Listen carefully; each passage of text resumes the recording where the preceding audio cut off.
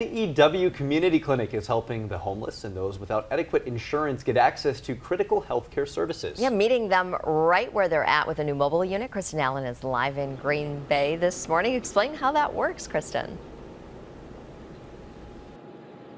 Good morning. Well, you can see that mobile unit. It's right here. It's parked right in the parking lot of the NEW Community Clinic on Broadway in Green Bay. So you can see this is where it is. And there's a brand new pilot program that just started where it goes to a few locations like Wellspring or the Micah Center once a month.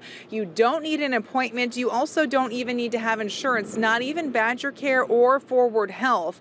The mobile unit offers acute care for things like a sore throat, cough, or flu, as well as immunizations, preventative health screenings, chronic disease management, and even behavioral health screenings. When it makes stops, the providers can usually see about 10 to 15 people in a 2 to 3 hour period for walk-up services.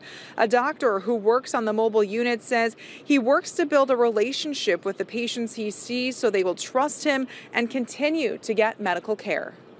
We want to go where the suffering is. That's sort of I like that as a mission statement for this mobile unit. We want to go where the suffering is. Once we get in there, then we can deal with their diseases and we can deal with their immunizations.